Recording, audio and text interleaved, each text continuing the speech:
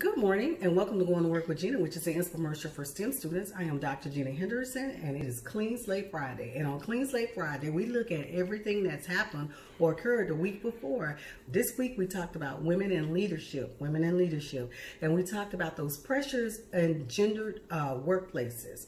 And so today is actually Juneteenth, and this is the celebration of the Emancipation Proclamation that finally reached Texas.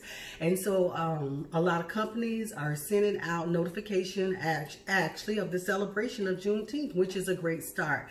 So I want to talk about those uncomfortable conversations that I've been having all week. I've been having a lot of uncomfortable conversations where I'm having to, explain social injustice, social unrest to my white colleagues at work. And so a lot of different things have occurred, and all I can tell you is that I have been telling them that they needed to refocus the lens and let's concentrate on what we can do within our very own institution.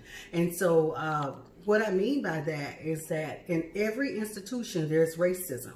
And so basically we need to try to fix it within our institution, because that's where the power that we hold is within our institution. Okay, so I want to thank you for going to work with Gena this morning. If there's any infomercials that you missed, please don't hesitate to go to YouTube, Going to Work with Gena.